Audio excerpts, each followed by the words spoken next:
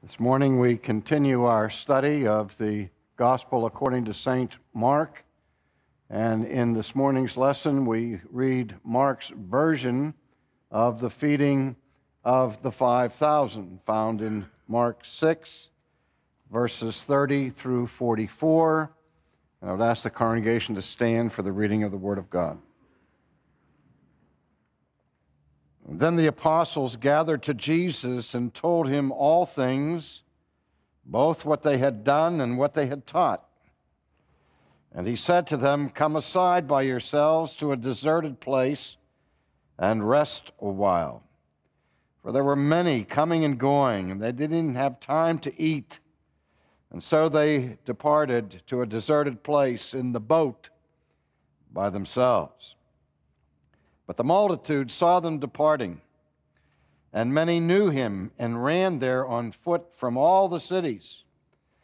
And they arrived before them and came together to him.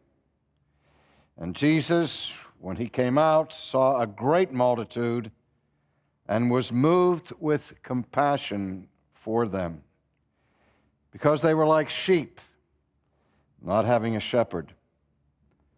So he began to teach them many things. And when the day was now far spent, his disciples came to him and said, "This is a deserted place, and already the hour is late. Send them away, that they may go into the surrounding country and villages and buy themselves bread, for they have nothing to eat." But he answered and said to them, "You give them something to eat." And they said to him, "Shall we go and buy 200 denarii worth of bread and give them something to eat?" But he said to them, "How many loaves do you have? Go and see." And when they found out, they said, 5, and 2 fish. Then he commanded them to make them all sit down in groups on the green grass. And so they sat down in ranks, in hundreds and in 50s. And when he had taken the 5 loaves and the 2 fish, he looked up to heaven, blessed and broke the loaves, and gave them to his disciples to set before them. And the 2 fish he divided among them all. So they all ate and were filled. And they took up 12 baskets full of fragments and of the fish. And those who had eaten the loaves were about 5,000 men. Beloved, this is the unvarnished truth of God. If you have ears to hear it, then listen. You may be seated. Let us pray. Again, our Father, we come this morning to be fed from your word, to be fed from the table of our Lord. When you feed us, O God, we are always satisfied. Amen. In the 19th century, we saw the development of a school of theology known as the Religious Historical School, and sometimes just described as historical liberalism. There's a definite movement that was anti-supernatural from beginning to end. Its impact spilled over to the 20th century with neoliberalism, and now into the 21st century with the advent of the so-called Jesus Seminar. Under attack by this school was every narrative found in Scripture, particularly the New Testament, that involved miracle or the supernatural, because the tacit assumption of the critics was that there is no such thing as divine supernatural intervention in history.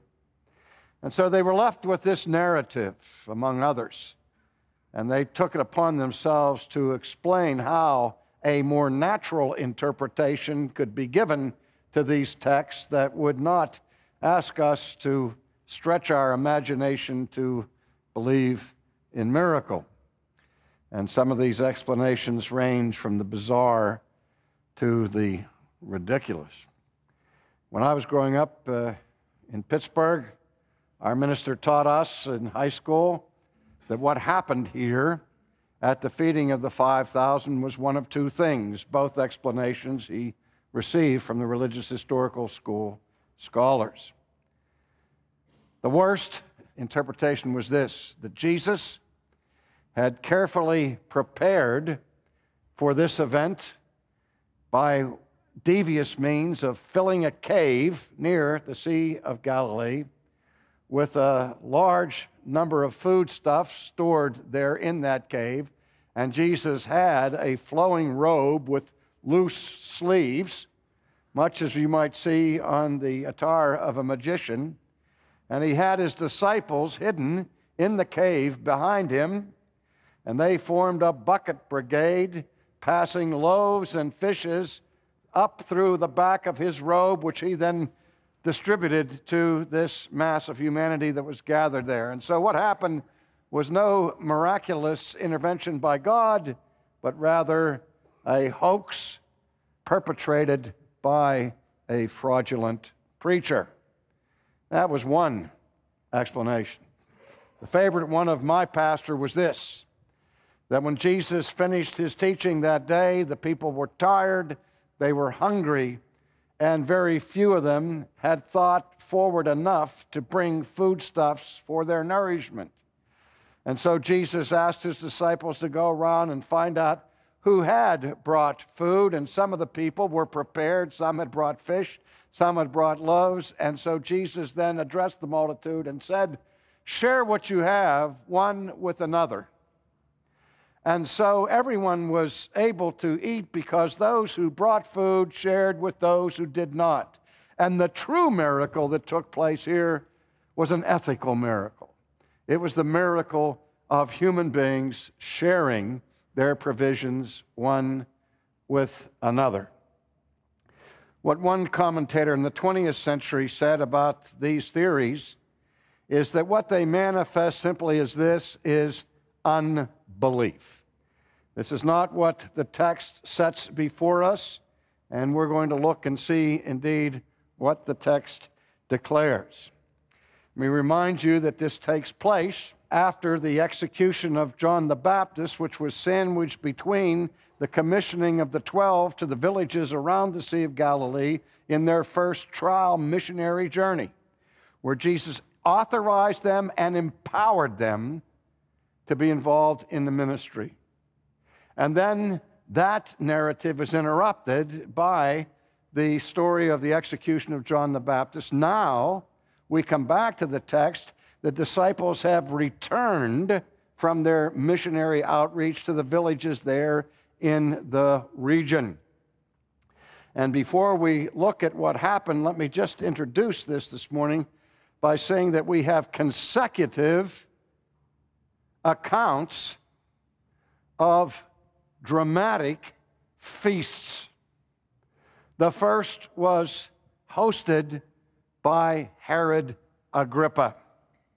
The second feast was hosted by Jesus. In the first feast, only the nobles and the elite of the territory were invited by invitation.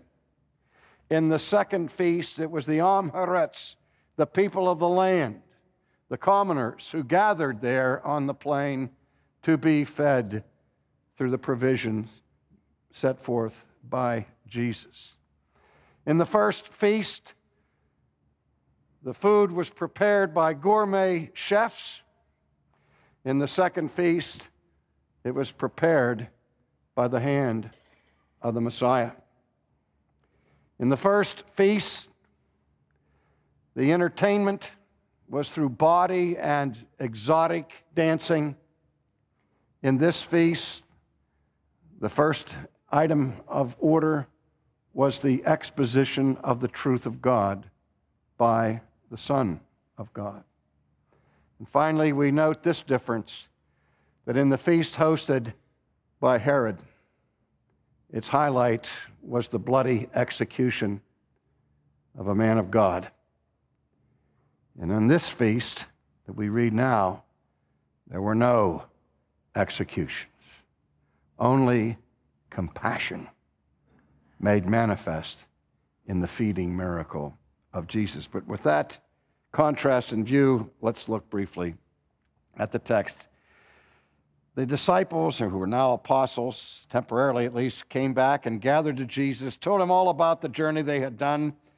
And he said to them, "Come aside by yourselves to a deserted place and rest a while. I'm glad to hear what transpired on your mission, but let's go away from the multitudes, away from the crowds. Let's go back to a quiet place, a solitary place, where we can be alone together and talk about these things." This calls to mind the traditional situation that we find throughout the whole Bible, where the traditional meeting place between God and his prophets, God and his people, is in the wilderness.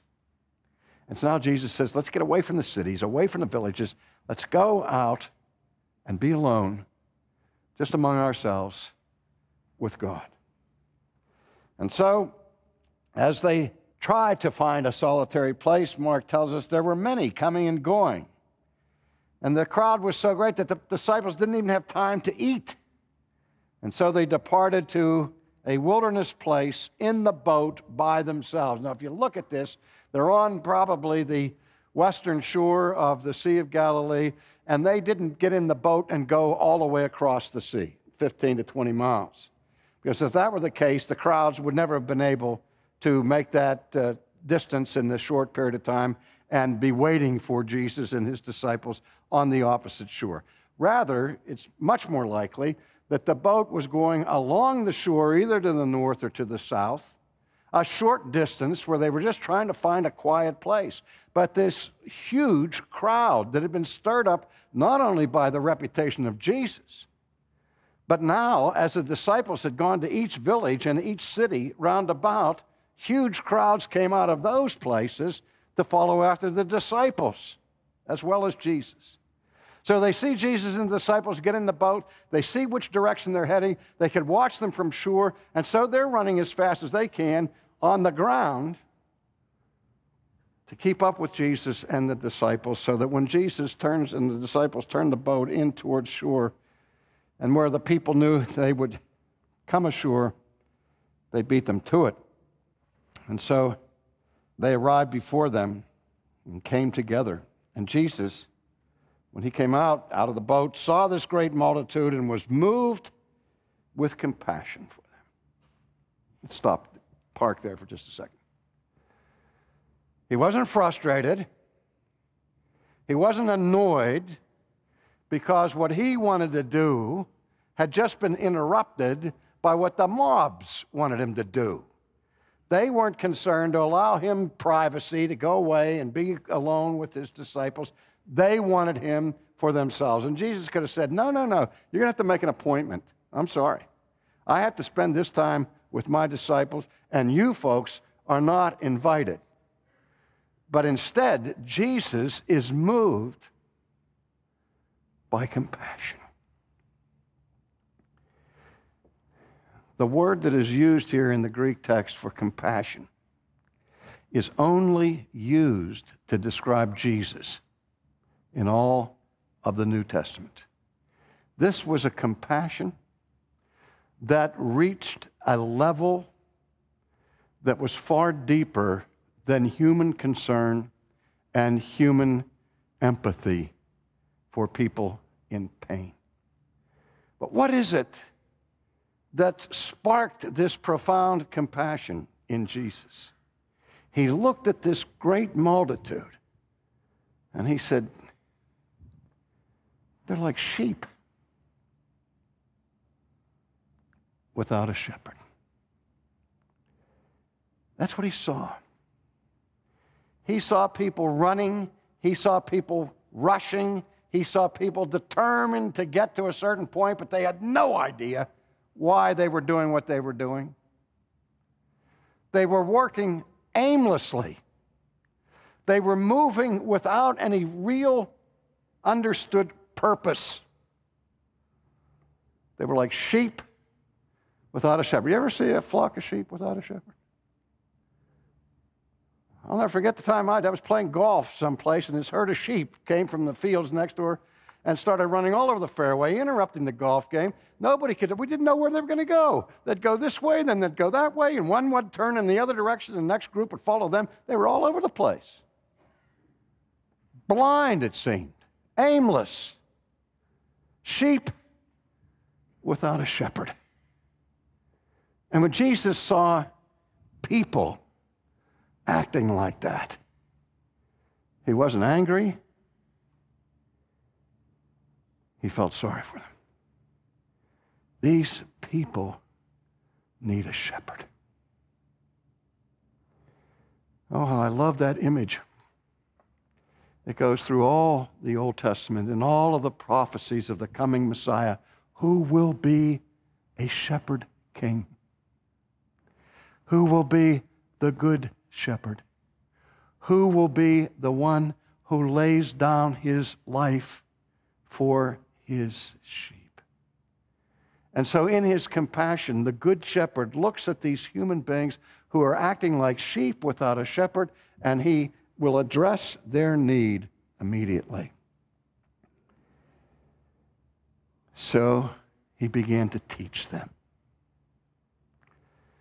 You know, the primary office of the pastor in the New Testament church is to feed the sheep. Did you know that? We live in a time where churches have become so weak because people demand that the pastor do everything but preach and teach. But 95% of the labor of the pastor in the church is supposed to be preaching and teaching. Not called to be a counselor, not called to be an administrator, not called to be a town leader, but his mission is to feed the sheep. And when Jesus made this commission later to Peter,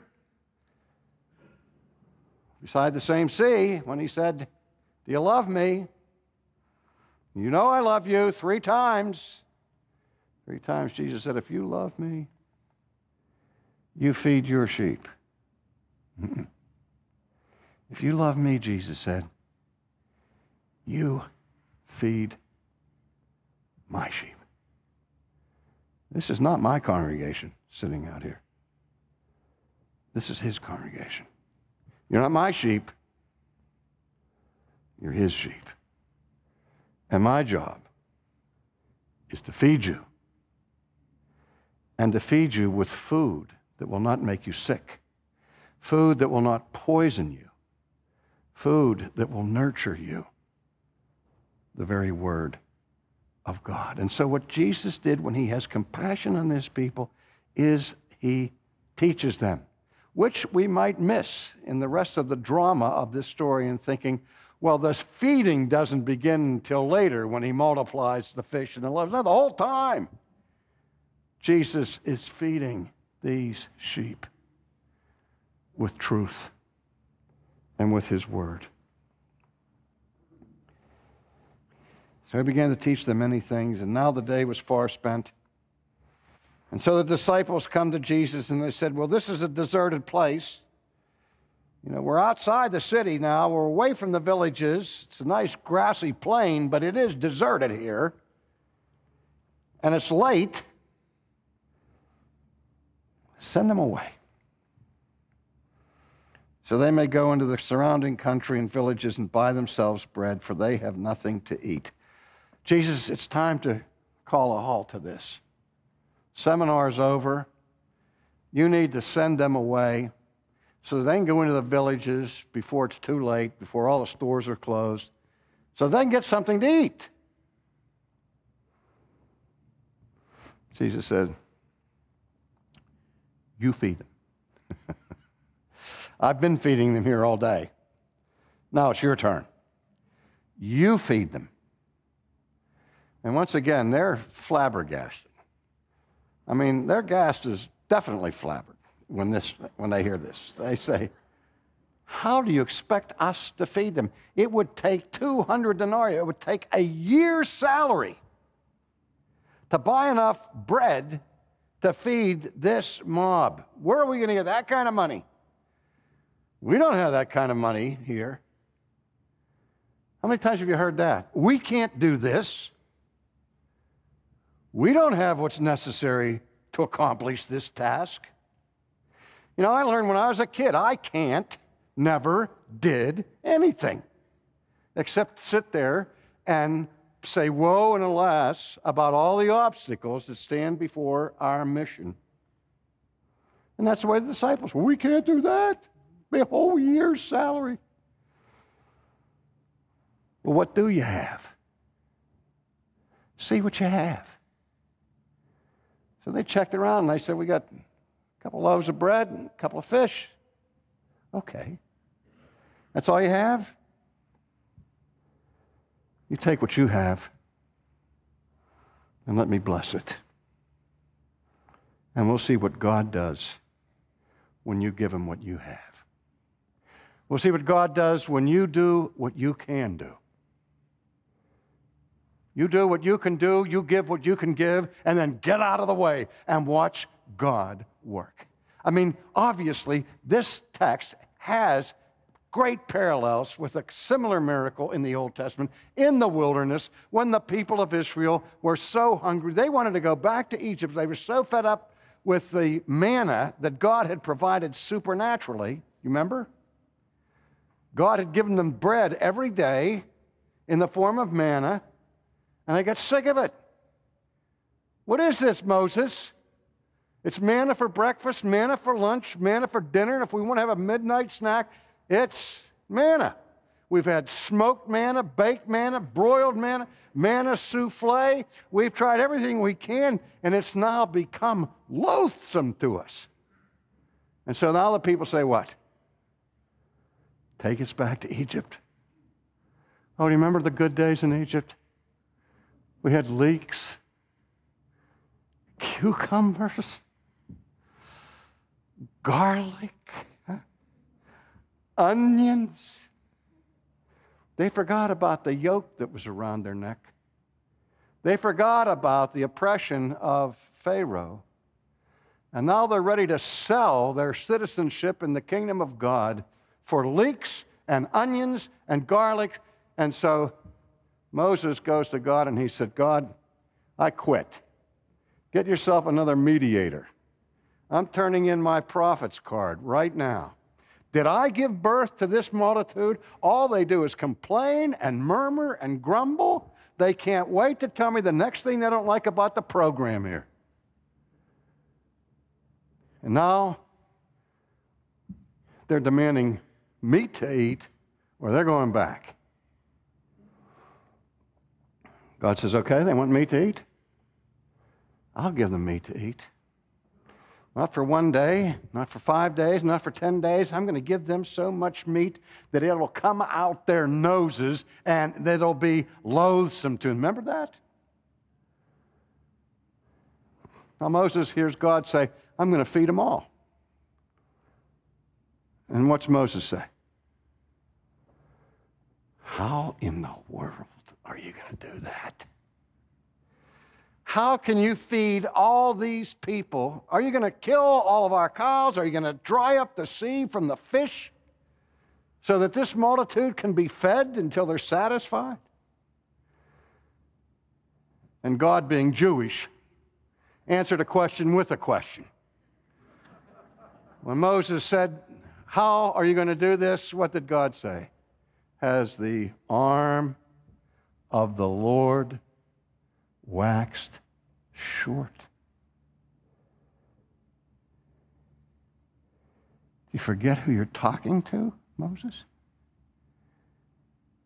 Step back and watch, and you will see if I will do what I said that I would do. And so the disciples obeyed Jesus. And they gave him the fish and the bread. And he lifted his eyes to heaven and he prayed a simple prayer. Mark doesn't tell us the words that he prayed, but in all probability, he prayed the prayer that I'm going to read to you, which was the common Jewish prayer for meals at that time. Listen to how it goes. Praise be to you, O Lord, our God, King of the world, who makes bread to come forth from the earth and who provides for all that you have created. It was a prayer praising the providence of God. We thank you, Lord, that you have provided for us our daily bread, what we need. Beloved, every commentator in the New Testament looks at this story, which, as I said, is the only miracle recorded in all four Gospels. It tells not only what Jesus did there, but it foreshadows the Last Supper. So far, I've been feeding you. In a moment, he will come, and he will feed you from his own table. He will feed you the bread that comes down from heaven. He will feed you by himself, of himself, out of his compassion for you. And when Jesus feeds his people, when he's finished, there are baskets filled with extra provisions. Because as he did that day on the plain, every person's hunger was satisfied. That's why we come. He comes to satisfy us with the deepest hunger that we have in our souls.